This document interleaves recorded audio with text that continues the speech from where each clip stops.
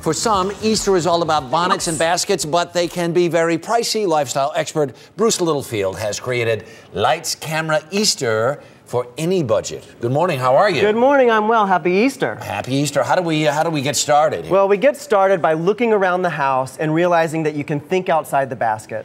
These are things that I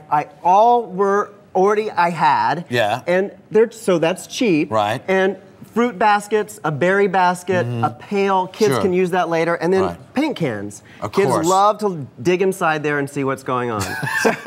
You know, come on. Okay, I like this tip because you use your shredded former IRA, and 401k stuff, and make that the straw.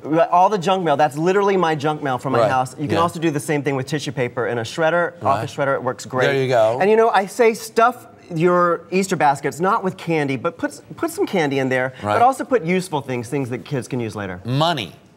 That's useful. I noticed money. Yeah. Right, but Get okay. them started. Yeah, but okay, so a Slinky isn't so expensive and... Yeah, and don't forget your family pet, of course, when you're doing. There you go. Every dog in America is going. And fruit-scented bubbles.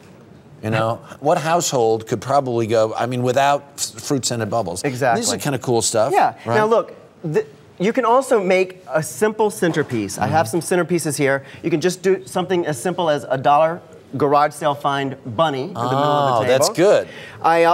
These are all about $1, $2. Right.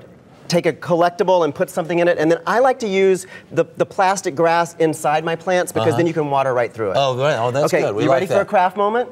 Can we have one? Are we gonna have one together? So this is I learned this on a cruise, how to make these. They're Easter bunnies. They have a great little egg in the back.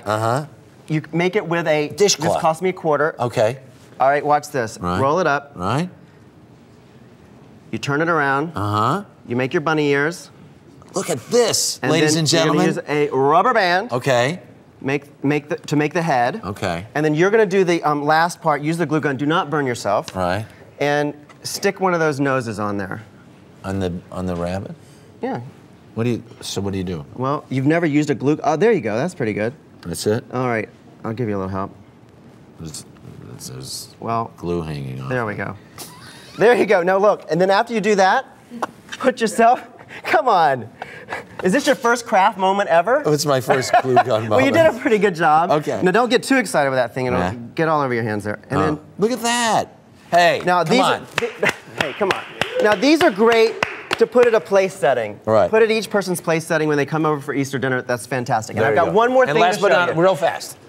Easter bonnet started in the Great Depression because people wanted a little something happy. Right. All right, I've got this. It cost me $1. Right. I made this with things I had at home. Okay. Now this is my fantastic Easter bonnet. All right, put it on. Oh, I was hoping you would do it. I think it's here you. we go. I think it's you.